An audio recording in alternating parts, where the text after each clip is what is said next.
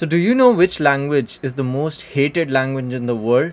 Well, if you guessed it correctly, it is JavaScript. But do you know that which language is the most loved language in the world? Well, it is JavaScript again. And yes, I did copy this line from Akshay Saini, so credits to him.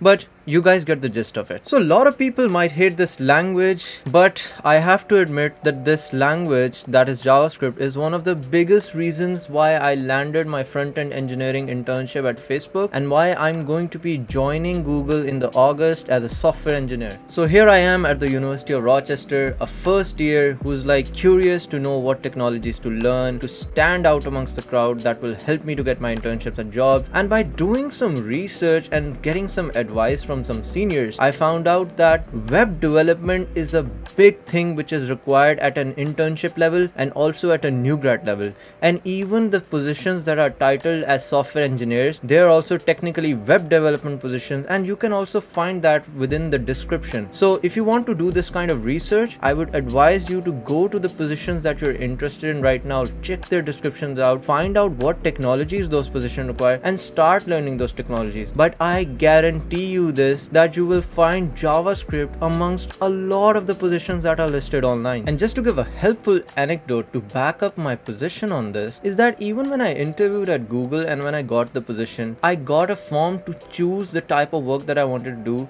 And even though this is a software engineering role, right, but the three options that I was given were related to front-end, back-end or full stack development, which in the end is also web development. So if you want to learn web engineering, the key language to learn is JavaScript. And JavaScript is kind of like the assembly of web programming. And now the good thing about JavaScript is that not only will it allow you to interview for the software engineering positions, because you can do your Leetcode interviews with JavaScript. I personally did all my interviews for all of the software engineering roles with JavaScript, but also you can apply for a lot of variety of positions such as full stack engineering positions as well as front-end engineering positions. And these are niche positions, so it increases the chance of you getting an internship or a job. And this is something which I witnessed personally, because my experience with my junior year recruiting season was that I got rejected by over 200 plus companies, and the only position that I got was a front-end engineering role at Facebook, and the front-end engineering role was all about JavaScript. So if I didn't learn JavaScript, I would have never landed or even thought about interviewing for that role. So you can see that learning JavaScript allows you to open a wide domain of positions that you can interview for. It allows you to expand your domain and to become very good at a niche. Also, another point is that JavaScript is a fairly easier language to learn because you don't have to worry about a lot of the intricacies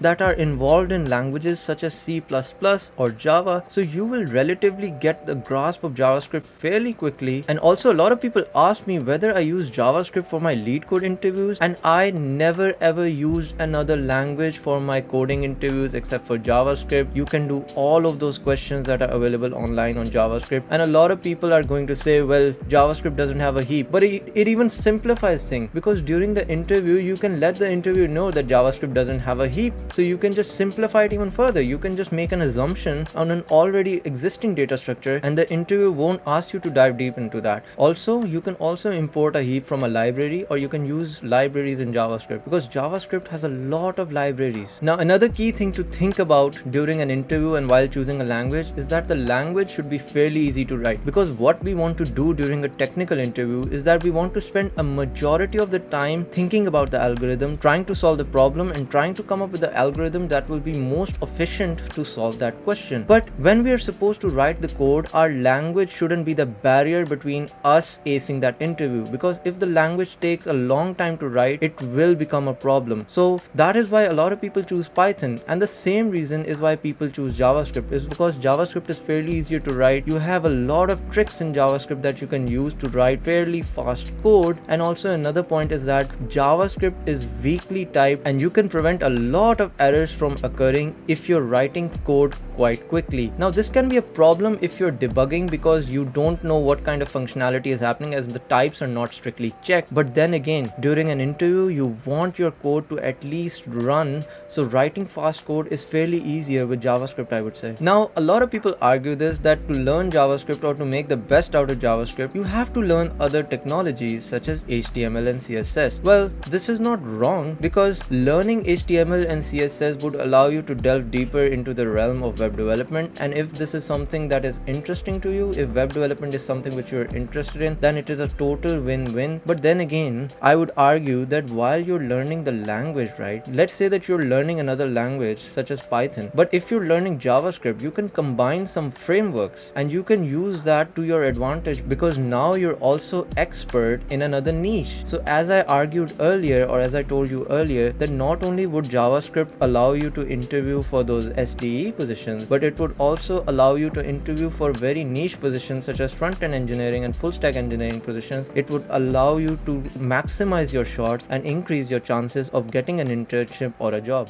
And then again, I would also tell you that learning these technologies would allow you to make some of the coolest projects that will help you stand out during your recruiting process. And one key thing about the internship or getting a job is that you also need to stand out during the recruiting process. You need to get that interview. And learning these technologies in JavaScript would allow you to build some really cool projects that would help you to stand out during this process. And one example is building your own portfolio. And JavaScript and web technologies would allow you to do that. Not only would it count as an amazing personal project, but it would also allow you to display yourself online, to put yourself on the internet, and it would also allow you to stand out in the recruiting process. Now, personally, I used a course by Angela for web development, and it was a bootcamp web development course to learn all of the relevant technologies that I needed. If you guys want to check this course out, I'll link it in the description below and you can check it out. It is totally worth it for the money, so I would definitely recommend that you check it out. But then again, you don't need to buy a course, or you don't need anything to learn all of these technologies. All of this is available for free online, as you can learn JavaScript, HTML and CSS mostly online. You can use a resource like W3 Schools as well. Now, my next point is for those people who hate the Leetcode style interview format, and I would like to give you a good news that learning JavaScript, as I mentioned earlier, would allow you to interview for some front-end roles, and a lot of companies at the front-end roles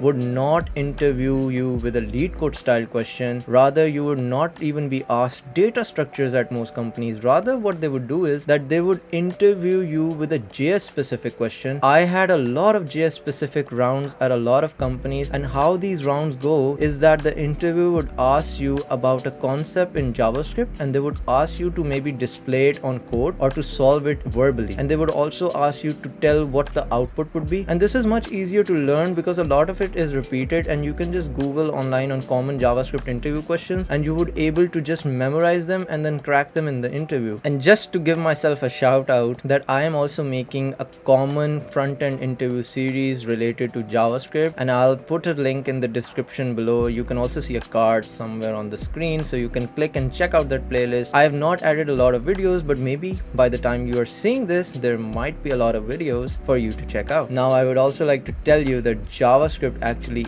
helped me to get my job at Google. And how this happened is that when I was interviewing for Google, now I didn't know this personally, but I chose JavaScript as my language to interview for my final virtual on-sites. Now, I didn't know that interviewing with JavaScript would unlock a new type of interview at Google, but how it actually went is that I had my final virtual on-sites, and in those on-sites, there was one behavioral round which is called the Googliness round, and then there are 4 technical rounds. And out of those 4 technical rounds, 3 of them were Leetcode style question, or let's say similar to that, and one of the questions was actually, to my surprise, a JavaScript specific question. And now when I saw the question, I actually became happy, although it was a surprise to me because I wasn't expecting that at all. But I became happy when I saw it because I knew that this is something which I have expertise in, and this was the round which I did exceptionally well in, and I think that it had a huge contribution to why I got my job at Google. So I know that this video might come as a surprise for you because a lot of people on the internet tend to hate JavaScript. They would tell you things otherwise, but I would assure you that once you understand JavaScript and once you start getting a hold of it, you will fall in love with it. So if you found this video helpful and insightful, then please like this video and please subscribe to my channel, as that keeps me motivated to make more videos for you guys. And as always, see you guys in the next video.